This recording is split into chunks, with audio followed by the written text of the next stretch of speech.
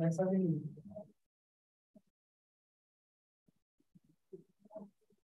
आगे प्रेजेंटेशन बना ली। हाँ जी पहले नहीं गई नहीं पहले मैं समझा था ये सारा ये सामने खड़ा है यहाँ पे एक प्रेजेंटेशन अपना नहीं सब हुआ है सब बात है सर ऐसे काम नहीं होगा क्या हाल है हाँ जी अच्छा अच्छा ठीक है ठीक है ठीक है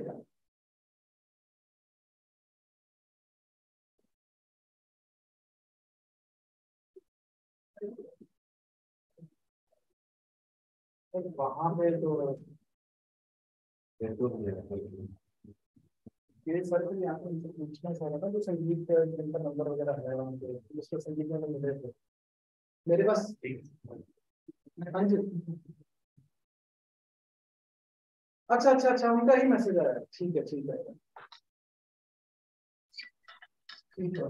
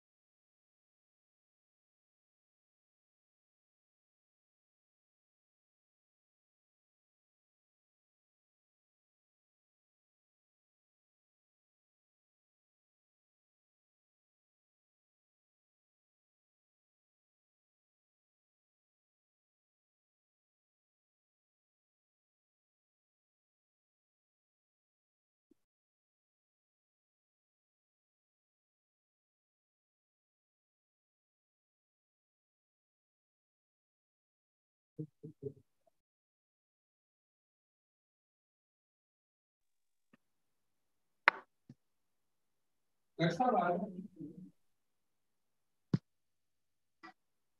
ये धर्मेंद्र आपका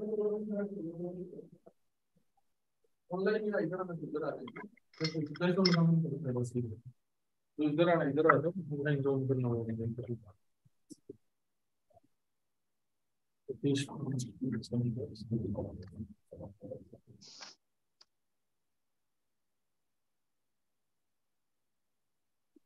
No,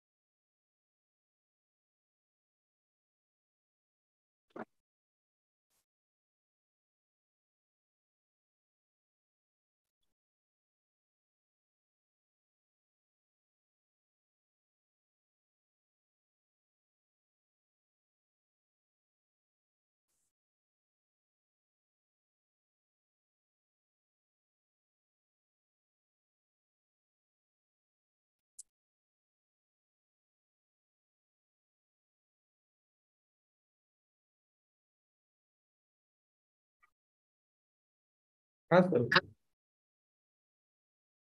ठीक सर, कर दीजिए।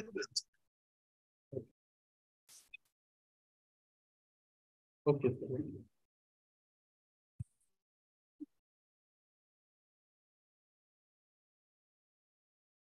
Good afternoon, all. Am I audible to all? Yeah, you are audible. Yes, you are audible. Okay. Thank you, sir. With the permission of Director in charge, Dr. A.K. Singh, we are going to start this program. So, respected Director, sir, Dr. A.K. Singh in charge, sir, my seniors, my colleagues from IIMR regional stations and different AICRP centers, I welcome you all. As we know, our country is celebrating the 75 years of independence, that is Azadi Ka Amrit Mahotsav. As per instruction of ICR, our institute, IIMR, including different AICRP centers, organizing different activities up to 15th August 2023. So there are different themes under the umbrella of Azadi Ka Amrit Mahotsav. These are the health and wellness, Atmanirbhar Bharat, cultural pride, life means lifestyle for environment, inclusive development, water, tribal empowerment, and unity. So under these themes, a number of activities will be conducted by ICR, IIMR, and its regional centers and AICRP centers. Apart from that, there will be special lectures by experts from various fields like health, agriculture, education, sports, science, and environment. So in this series, today is a lecture on safety and health at work. Today's lecture, because today is the World Day on the Safety and Health at Workplace, and this lecture is under the theme of health and wellness. Today's speaker is Dr. Ala Singh, who is scientist in biotechnology at ICAR-IMR, Ludhiana, and he has joined as a scientist in April 2016. In his brief introduction, I would like to say he done his MSc from University of Mysore, Karnataka, and PhD in Life Science from National Institute of Immunology from New Delhi. And he has developed technology for rapid differentiation of normal maize from QPM to link the QPM with the market value. And he has received 2 times Best Scientist Award in the Institute for his great contribution in research and institution building. Apart from these, he has experience of working in biosafety level 3 laboratory, and his research focus mainly is on biomass transformation technologies. He published many research papers, review articles, popular articles, books, chapters, etc. And among these, one article published in May Journal where he provided insight on possible routes of survival of Mycobacterium tuberculosis in maize silage. And this is his brief introduction. And before I hand over to speaker, I would like to request to our director, sir, Dr. A.K. Singh, for his opening remarks. Please, sir. Good afternoon to all. As this lecture on this safety and health at work, I think it is coinciding. I am audible? Am I audible? Yes, sir. Yes, sir. So this safety and health at work is coinciding with the World Day for Safety and Health at Work. Every year on 28th April, this World Day is celebrated for safety and health at work. And the safety and health of our workers who are working with us is very of utmost importance. And the basic purpose of creating awareness for the safety and this health is, first of all, we have to reduce workplace stress. This is very important thing. Then we have to use different tools and these machines properly. So likewise, we have to instruct our all workers to wear protective equipments, etc. So I would not go in detail. So I would request Dr. Ala Singh to start his lecture on this aspect. Thank you.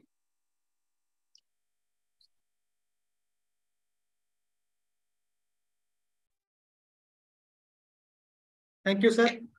Respected Director in charge, sir, Dr. A.K. Singh, scientists from ECRIP and colleagues from IIMR. First of all, I thank Dr. Dagla for this very kind introduction. And as Dr. Dagla has also pointed out the theme of today's talk, and Dr. A.K. Singh sir has very rightly pointed out the importance of safety and health, I would straight away go to share some of the things that I found to be very interesting. And some of them are, they can be readily applied, and some of them can be a concern for futuristic action also. So I'll share my screen first and then discuss on it.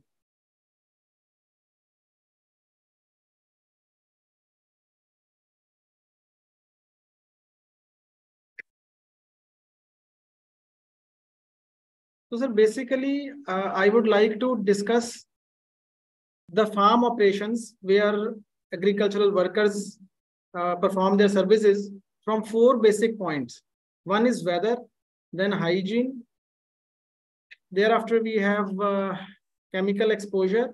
And at the end, we have injuries that are related to machinery and equipment.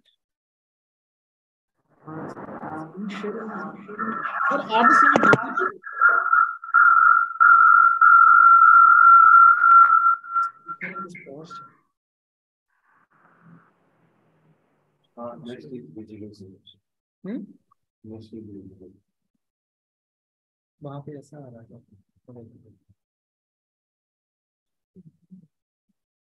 वैसे तो motion ये screen से जो अच्छा ठीक है, ऐसा कर लेते हैं। शेयर वैसे तो एक मिनट स्क्रीन कर लेते हैं सर, ये स्क्रीन शेयर कर लेते हैं।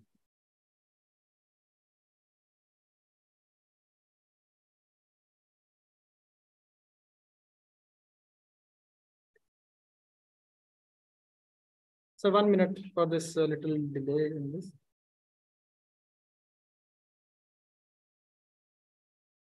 Let's visit coming. पर ये यहाँ से मूव नहीं कर रही है।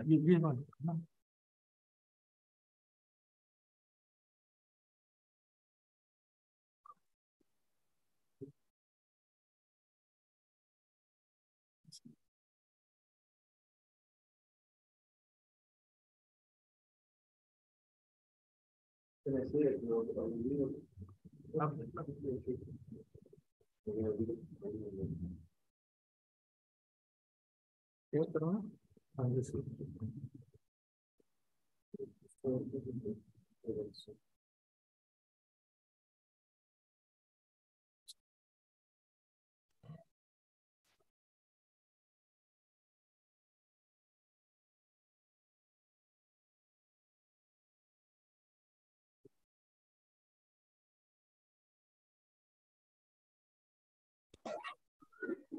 Okay.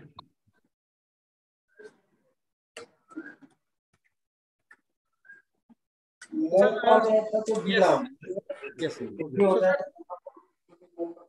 So there are 4 aspects on which I will be talking. The first is weather. So we know that heat wave has hit the country, and these months are usually very strenuous, and people find various ways to protect themselves from heat. But this is a particular problem for farm laborers because they have to do harvesting and other important farm operations during the same time. So this is very challenging for them. And some solutions are already available, and some have been specifically developed for the farm laborers. For example, one solution that can be adopted by the farm workers also is the cooling neck wrap. So basically, this is, sir, a very lightweight towel that is composed of microfiber structure, which absorbs water from the sweat. And once it absorbs the water, it basically increases the surface area and leads to augmented evaporative cooling. So since it is placed close to head and neck, it cools down the brain and hence increases the cognitive ability, the ability to take decisions and ability to respond to any emergency situations if they are happening. So this is one scenario. They are available for around 300 or 400 rupees. Sir, in India itself, in Jalandhar, which is very close to Ludhiana, scientists have developed cooling jacket for laborers. And the cost for this is just a meager ₹1,000. So the National Institute of Occupational Health, which is a government agency of ICMR, Indian Council of Medical Research, they have developed this personal cooling garment. And the benefit of this protective clothing is that it keeps the body temperature around 15 degrees Celsius lower than what the air temperature is. So sir, some of the designs, for example, of cooling jacket, it contains a backpack where ice cold water can be stored. Ice chunk can also be put in this. There is a mini water pump, and then there is a vest cooling channel. So it takes the cool water from the backpack, and then it distributes throughout the body torso. So there are capillaries in between this vest, and they are filled with the help of this water pump. And this is how they keep the body cool. Both the upper body as well as the lower body is kept cool once the torso temperature gets down to around 15% lower than the air temperature outside. But sir, someone might say that this backpack is another piece of weight that one has to carry, and then you need ice also. And once it also becomes hot, then it will not work. So then there are other options. For example, there are cooling vests. Now, these cooling vests are basically composed of phase change materials. These materials are special that in hot environment, they absorb the heat. And when the temperature goes beyond a particular limit, below a particular limit actually, then they release this heat. So for example, sir, we understand these phase change material in the heating gels that sometimes we use in the house during winters. These are the phase change materials that are used. And then in these vests, basically, these phase change materials are placed inside packets, and they cover the whole torso again. Now we can see from the graph on the right and how the phase change material works. So even if the ambient temperature is around 21 degrees Celsius, with this material, the temperature will be 15 degrees Celsius. So it keeps the body temperature lower as compared to what is present outside. And then, sir, we have solar powered coolers. Sun causes all this heat and warmth, but then this can be used to generate electricity and then run these coolers, which on which the workers can relieve themselves during their rest time at least. So people have come with very innovative devices, and they are available in India as well. For example, this is a neck fan battery operated neck band. So you can see that there are two little fans which are present, and it is a neck band, very easy to carry. And there is a rechargeable battery. They can work for some hours, and they can provide cooling to the face, basically keeping again the brain and the blood vessels cool around that area. And sir, when we're talking about this solar power cooler, I wish to share a very inspiring news, which is from Rajasthan, that the camel herders there are using these solar powered coolers, in fact, to increase the shelf life of the milk. And using these solar powered coolers, which an NGO has put at a particular location, they have been in fact able to increase their income 4 times, because the milk which otherwise used to get spoiled, now that milk doesn't get spoiled to that much amount, and they can deliver it to their destination. So people are using these concepts in very innovative ways, and they can use the same concepts for their own health and safety as well. Now, sir, coming to drinking water, because the workers have to work for very long time in the field. How do they get the drinking water? And especially how may they be able to obtain cool drinking water? So again, sir, there are some very innovative options available again from India, where special kind of clays have been used to prepare these refrigerators. One only has to put water at a particular compartment and then keeps the inside compartment cool. One can put water also or other eatables inside this refrigerator as well. It doesn't need any requirement maintenance.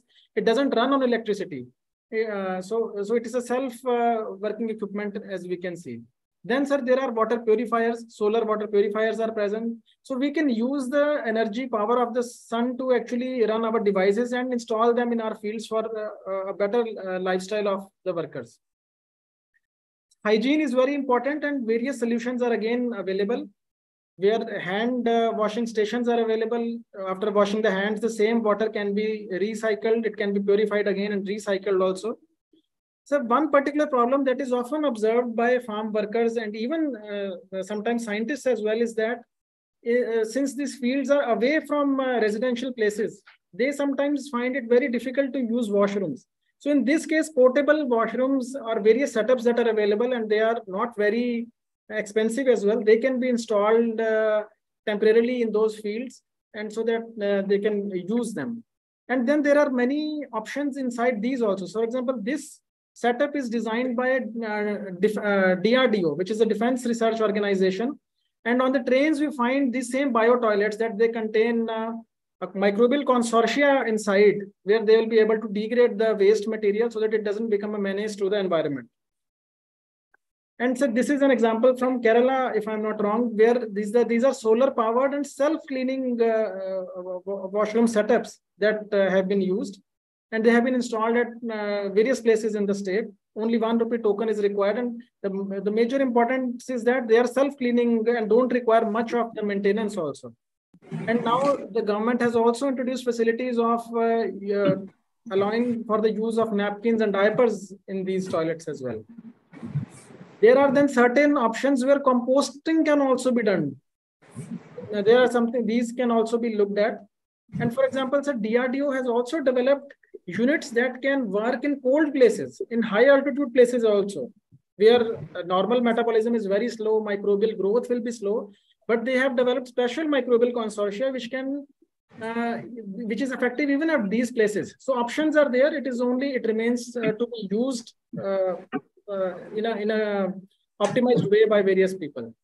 Now, sir, coming to pesticide spraying, everybody knows that pesticide spraying is a very hazardous activity, and one needs a sufficient personal protective equipment.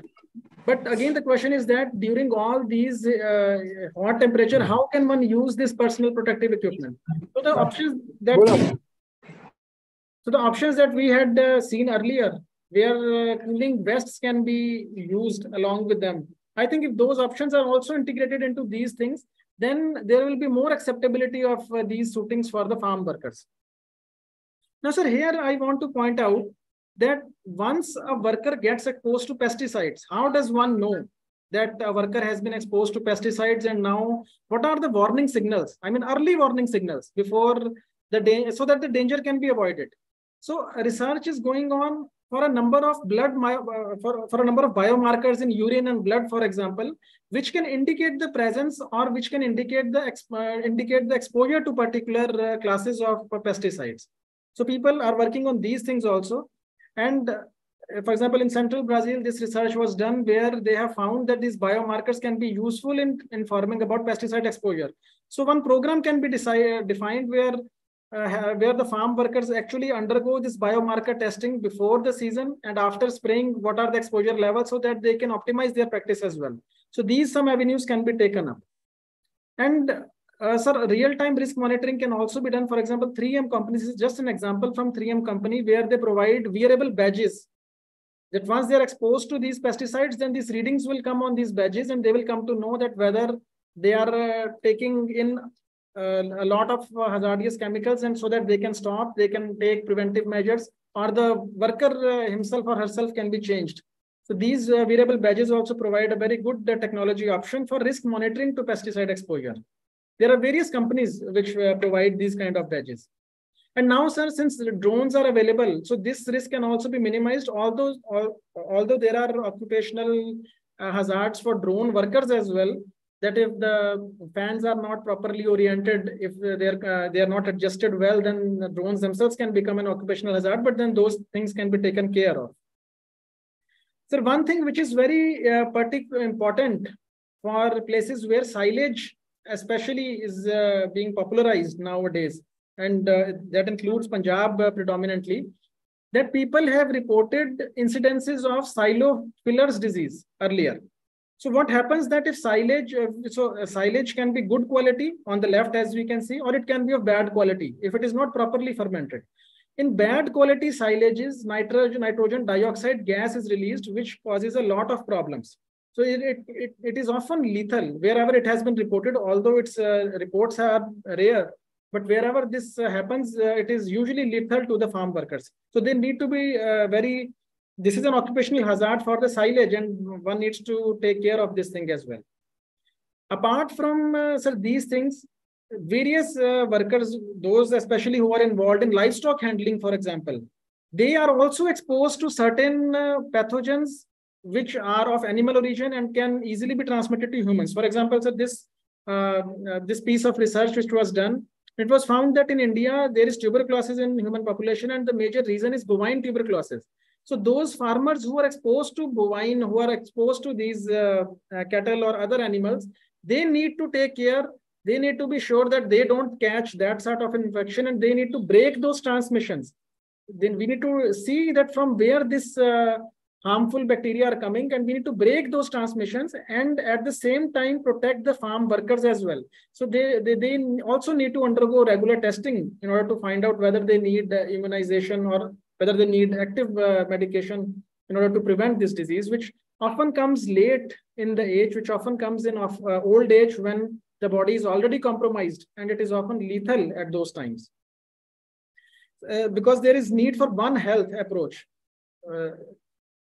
Then, sir, there is farm equipment safety, which is important. And nowadays, tractors are coming with this rollover protection systems. TNAU and various universities are working for systems so that farm workers do not get injuries. And they should be mandatory, I think. And government has got, there are already laws in place where it is important to bring in these safety measurements, especially for dangerous equipment. That happens, that's true for chaff cutters and other sort of sugarcane crushers also. And for dust control systems like in cashew nuts, for example, cashew nut shell liquid is very harmful, and simple intervention that providing latex gloves to the workers can prevent these sorts of injuries. So this man, who is famously known by the name Kamlesh Jugadu, and he came in Shark Tank India. These are the people who are working for innovations towards drudgery reduction, and they got funding also. They are getting encouragement from the society. So this is the way forward, I think, where innovations, farm innovations also take care into account the safety and health measures. So this is again one example from Shark Tank India, where the electric battery system was pitched that can convert a normal cycle to an electric cycle, and it is very user friendly. Apart from this, sir, then there are safety tracking apps. Now, farm workers basically are utilizing these safety, the employers are basically utilizing safety tracks where all the farm workers are present. They are basically present on the system, and they are given those emergency buttons that they can, if they, in case of any emergency, in case they wish to seek any help, then they can relay these messages from their mobiles, and then it can go to some centralized setup or to the emergency providers, so that these important vital hours can be saved and lives can be saved in case of any emergency. They, for example, include panic buttons, multiple monitor alerts, latest location informations. So all these things, so that one person has got a bird's eye view of where all the people are present. Geotagging can be done, and help can be provided to them in case of any emergency situations. So these are some of the examples which I found that they can either be utilized by various setups right now, or they can be part of some futuristic action also. For example, trying to see that what sort of pesticides are we using and what biomarkers basically can be used to track those pesticides exposure in farm workers, and overall how can we improve their health and introduce the aspect of safety in these settings. With this, sir, I would like to conclude. Thank you all. Thanks a lot for asking me to deliver this lecture. I could get a lot of new information and knowledge for myself as well. Thank you, sir.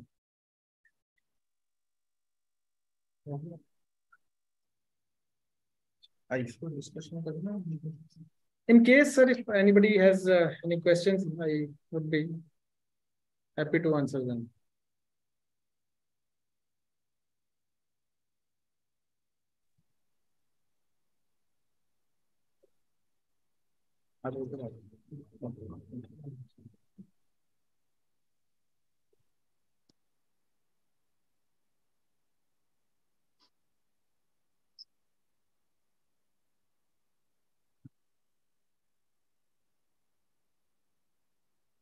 Thank you, Dr. Ala Singh ji. You have given very nice presentation on safety and health at workplace, because as we know that health is very precious in human being, and we all are working whether in lab or field or whatever in factory and in market, wherever we are working, we need the safety for our health. Before if nobody has if anybody has any question, then please ask. If nobody has question, so I can move further.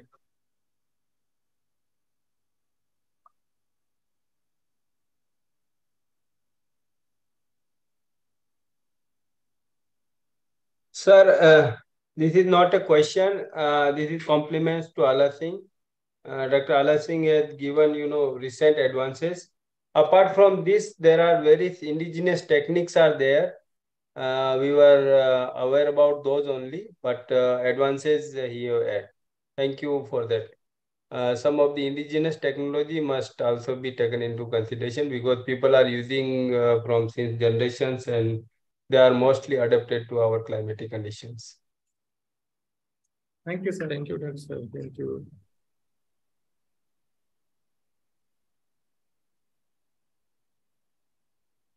So before present vote of thanks, I request our director in charge, Dr. A.K. Singh ji, for his remarks. Thank you, Dagla. And thank you very much to Dr. Ala Singh for presenting very nice talk. In this, I would like to, supplement that since AGES, as SL has clearly mentioned, that lot of indigenous techniques are there. So if anybody has worked at farm, you must be knowing that farm labor does not require, this cool water for drinking, or chilled water for drinking, because whenever farmer or worker is working on farm, his body become warm. And if at that time he take, chilled water, then he may get some infection. So in indigenous technique is that normal temperature of water is, taken. So indigenous techniques are from age old. Our ancestors, our farmers, our laborers, they are using. And with the, modernization, use of this insecticide, pesticide, herbicide, for these things, whatsoever Dr. Ala Singh has suggested, that we should arrange the protective gears for our laborer, so that they may not get infection or any kind of infestation. That is very important. So with these words, I again thanks, and we should also consider our indigenous techniques, from age old, whatsoever going on. Thank you very much. Thank you, sir. I am happy to present a vote of thanks for this event, as it is our first event in this series in this year. So I am highly thankful to our director, sir, Dr. H.S. Jad, to give a permission and guidance to organize this event. And I am also thankful to Dr. A.K. Singh, Director in Charge, for gracing this occasion and give his very useful and guiding remarks. And I am thankful to Dr. Ala Singh ji, who has presented very nice presentation on safety and health at work. And his presentation was very scientific and explained different ways and means of safety. And I am also thankful to my colleagues, Dr. Roman Sharma, who has provided help a lot to organize this event. And I also thankful to all participants from IIMR regional stations and different AICRP centers. At last, I am also thankful to all who has contributed directly and indirectly, and who has given his presence here in this occasion, in this event. And in this series, we will continue in every week, 1 or 2 program by different centers. And I will send all centers the scheduled program which the director has approved. So thank you all.